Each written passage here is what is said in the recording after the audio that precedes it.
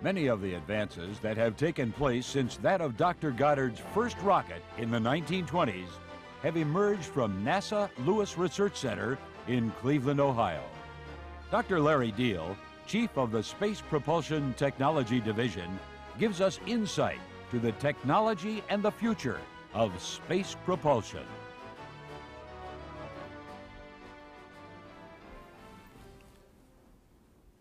We in Lewis's Space Propulsion Technology Division are striving to advance the technologies that will open pathways for the nation's ride to space. We conduct research and develop technology for launch vehicles, space transfer vehicles, satellites, and space platforms.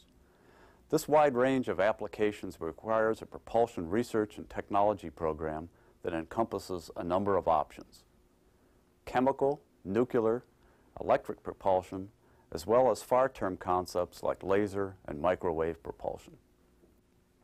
Our current emphasis is on chemical and electric propulsion systems. In some ways, visions of the future begin with us because we must answer the questions asked when these systems are still on the drawing board. Let me share with you a vision of what is possible in the next 20 to 30 years and what is needed to get there. We begin with new Earth orbit propulsion systems that will benefit the space station Freedom.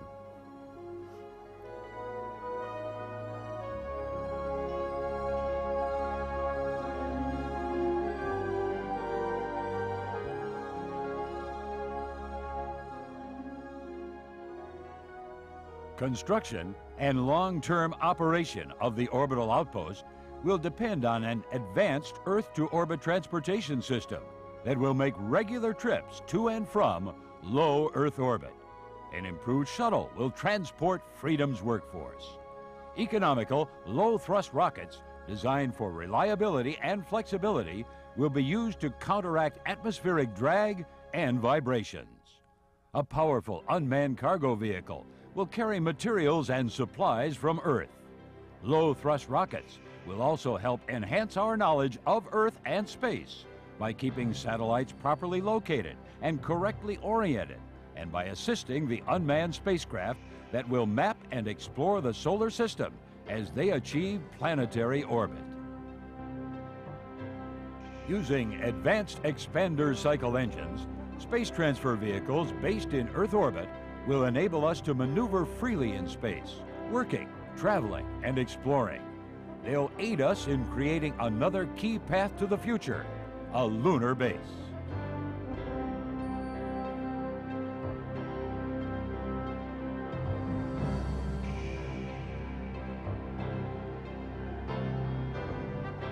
On the moon, we'll learn the necessary skills for survival, an experience that will prepare us for a more rigorous but even more rewarding ride. A ride that will take us ever further from home, until finally we take our first steps on Mars.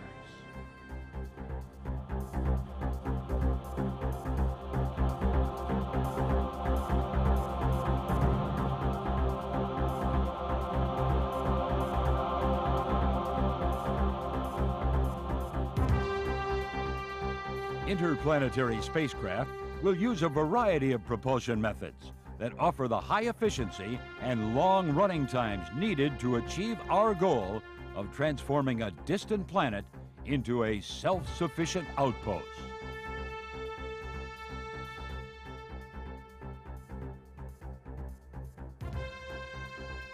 Along with advanced chemical and nuclear thermal propulsion systems, many spacecraft will be propelled by electric thrusters and powered by solar or nuclear energy. These plans for the future require prediction of the performance of such propulsion systems. Exact simulation is necessary. Often the computer serves as a cost-effective starting point. Taking advantage of Lewis Research Center's high-performance computers and advanced networks, division members develop computational tools and techniques that model a propulsion system and simulate the complex physical processes taking place during its operation. The speed of propellants as they flow through the turbopump, changes in temperature within the combustion chamber, and the onset of turbulence as exhaust gases exit the nozzle can all be predicted quickly and economically through computation. Computers, however, cannot do it all. Fully understanding the performance of propulsion components and systems often requires experimental testing.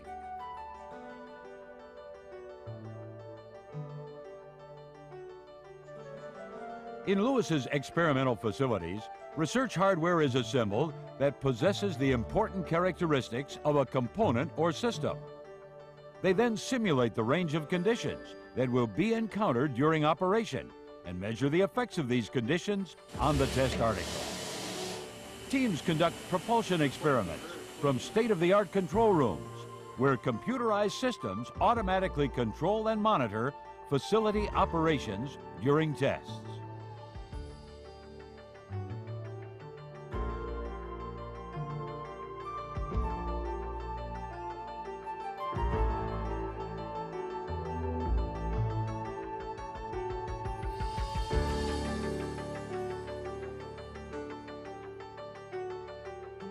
In many facilities, optical diagnostic systems are used as tools of measurement.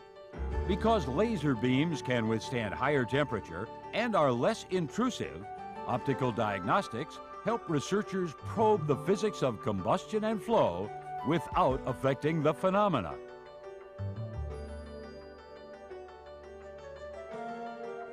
Lewis's test facilities have supported investigations of many new concepts and technologies. Stronger thrust chamber material, better cooling techniques, efficient propellants, reliable ignition methods, and durable chemical and electric rocket engine components.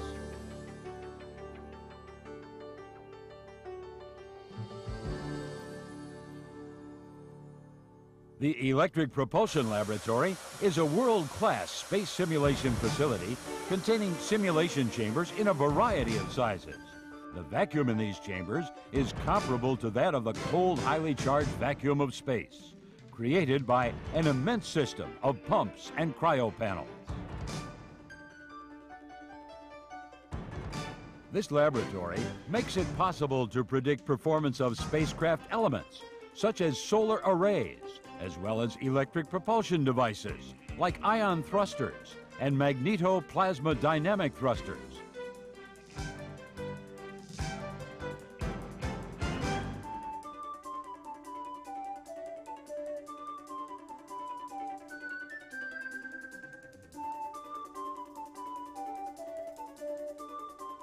During testing, researchers gather data to predict performance life and efficiency. To allow full utilization, the Electric Propulsion Laboratory's vacuum chambers are divided into several isolated sections, each accessed by a port. These separate ports make it possible to install or remove experiments without affecting the vacuum in the rest of the chamber, and to conduct more than one test at a time. Lewis Research Center's largest chemical rocket testing complex is the Rocket Engine Test Facility. Its versatile system for supplying cryogenic propellants and a safe and effective method of cooling exhaust gases and removing contaminants make it possible to test a wide variety of technologies.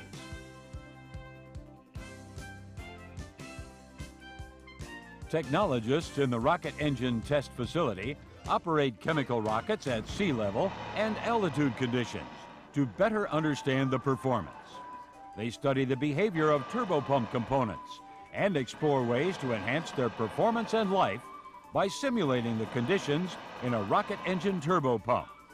By conducting repeated test firings, they determine how various material, cooling techniques, and fabrication methods will help rocket engines withstand extremely high temperatures and pressures.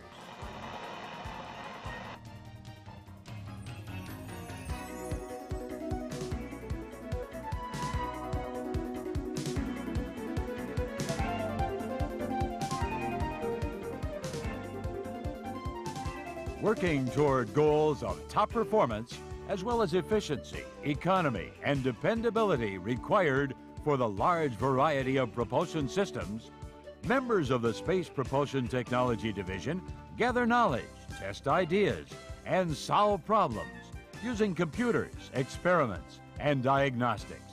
It's an endless spiral of exploration that draws ever closer to the ideals of exact simulation and perfect prediction.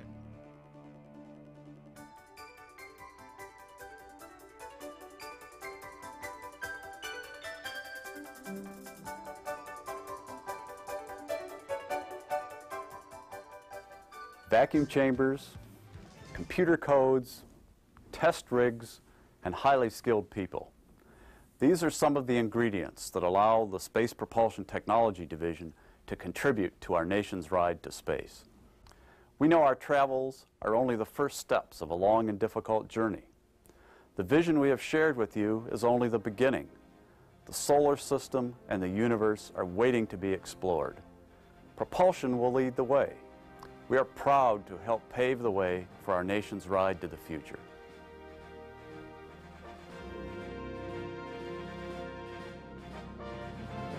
Propulsion technology will reach beyond the space shuttle as we continue the technologies for communications, Earth observations, and Earth space operations. The ability to launch and explore from the platform of Space Station Freedom and a lunar base will help us ultimately reach Mars and other outer planets. Roger, and we see all that. It looks good to us. Okay.